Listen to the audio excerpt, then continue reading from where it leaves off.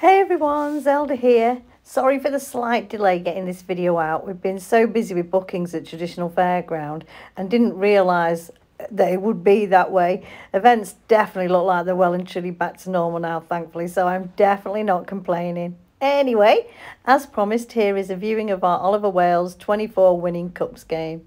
As many of you know, it's a typical Allwin, and being Ollie Wales of Redcar, they're quite collectible. Having said that, we've not seen another one with this backflash on, so quite interesting. So, due to the weight of the front of the machine, I've got Chris to open it already. Here you can see the inner workings. We've had to place a little doorstop under it, as when Chris places the coin in at the front, the ball bearing doesn't reach the flicker. So if you're wondering why there's a doorstop there, that's the reason. As Chris is demonstrating here, the coin chamber is full, so those pennies are just flying out onto the carpet. Normally they'd simply fall into the pay box. It's a lovely smooth machine, as you can see the way it moves about. I know Chris has used a few bits and tweaked it. And it's obviously been renovated at some point because there's lots of new plates on it and so forth. Here's the front again, and as you can see, it's a front opening pay box. Yeah!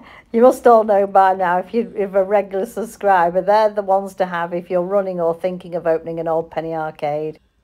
You can just see how heavy that door is. I'm just going to move the centre doorstop now. Anyway, here's Chris. He's going to open the coin box. There is no tin in there, so we would just swipe the coins out. Here we go. Like I said, the actual box is lovely and solid. The wood's really nice. And as you can see, we've got a few pennies in there. We probably could do with getting a metal one in, but when we were working it, there was no real point because we just shovel it out with our hands. Front openers, they're the way forward. I'll let Chris deal with that and show you the lucky 24 cup flash, along with the side one, stating it was an Oliver Wales of Redcar.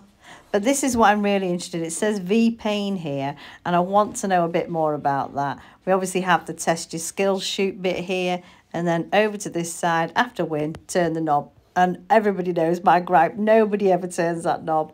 I really don't think they ever read that sign. I know I've said it before, I've said it all the time. Anyway, Chris showing us how it's done. Flick the ball bearing and see if it lands in a cup, which it has.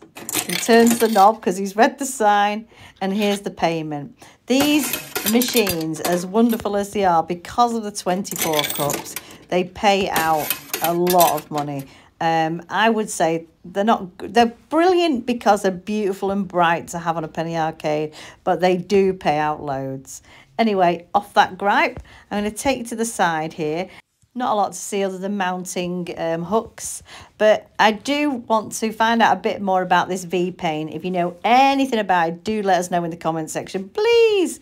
Well, I hope you enjoyed the video, and I'll see you next time. Bye.